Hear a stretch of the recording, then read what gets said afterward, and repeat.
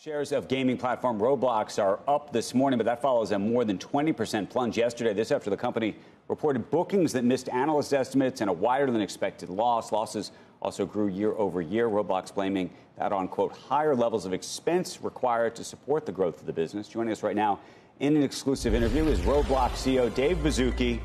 Dave, it's great to see you. I always tell you my sons love the company. We love the company. But as you know, some folks in the markets don't love the company at least as much as they did. And I want to talk about that this morning. Barron's has a piece with the headline, Roblox stock has lost almost all of its 2023 gains. What's going wrong? So I'm going to put a question mark at the end of that and ask you that question. Andrew, thanks for having me on the show. And I want to highlight, we've always talked about building a platform to support and connect 1 billion people every day with optimism and civility.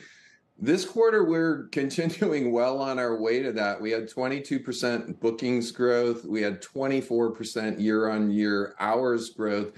And in many of the big cohorts where there's enormous headroom, such as international, where we grew 40% in India and over 100% in Japan, and also in older users where we grew 36% for 17 through 24, we really show, if not continuing growth, accelerating growth. So we're growing really well, we're generating cash, and we shared that we're going to continue to show more and more operating leverage in Q3 when we expect to grow faster than our infra expense, and in Q1 of 2024 when we expect to grow faster than our headcount expense. So for us, it was a solid quarter on our, really the direction to our vision. Were you surprised at the reaction by the market? I don't want to, it's hard to predict what, how the market works. We have a lot of really, great long-term shareholders, and, we're generating cash. We're starting to lay on more and more leverage. We're going to show and predict to show double-digit EBITDA growth in Q4 and all through 2024. So really, we're running on all cylinders, and we're growing in 4 different directions. What is the distinct timeline and path to profitability? I mean, I think underneath all of the questions that investors have is that fundamental question, right? Yeah, and it's a great question because based on GAAP accounting rules, we defer over 28 months all of the revenue we make when we sell virtual items on Roblox. It's why we run the business more on cash, and it's why we can show $3 billion of cash and continuing to generate cash even when we show GAAP losses. So we do in our letters say that's how we run the business, and we continue to grow both our bookings and our cash.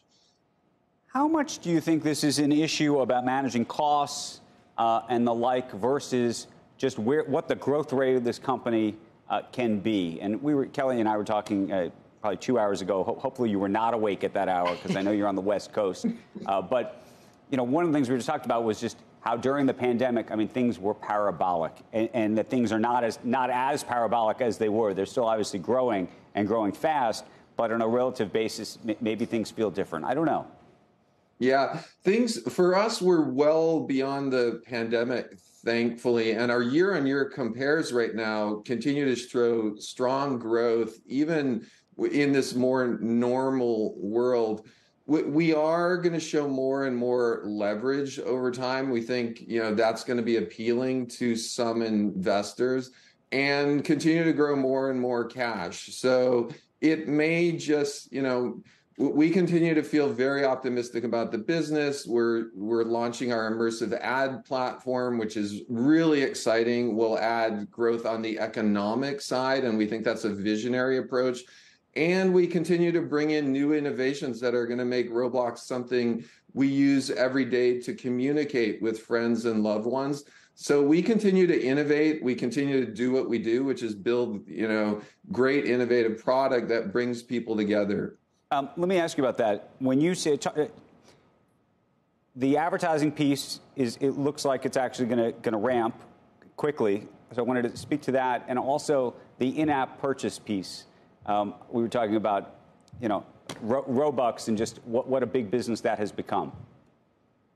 Yeah, on the advertising piece, our vision, and we think it's going to come to play, is that there's going to be there is a new immersive form of advertising, not just images, not just videos, but the ability for you and me and our friends, if we happen to be in Roblox, to go visit a brand we love. And that could be a brand like NASCAR, that could be a brand like NARS Cosmetics.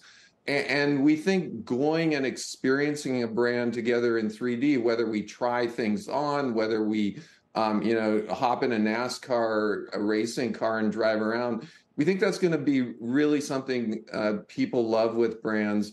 In the early signs, we've seen some areas on Roblox where there's more demand than supply for these types of advertising units. And we've seen 19% of the developers on the Roblox platform start to put these ad units in their experiences. These are not blocking, they're not pre-roll, they don't get in our face. They're fun things we can do when we're traversing together on Roblox. And on the economy, we continue to see great growth in the Roblox economy. And one of the big innovations we're going to be bringing forward at the end of the year is, in addition to clothing and hats and all the other things we wear, our economy is going to open up to full-on avatars. So we're going to start having a much wider range of who we can be on the platform. So there's a lot of opportunity for growth there, in addition to international and Age Up and our advertising platform.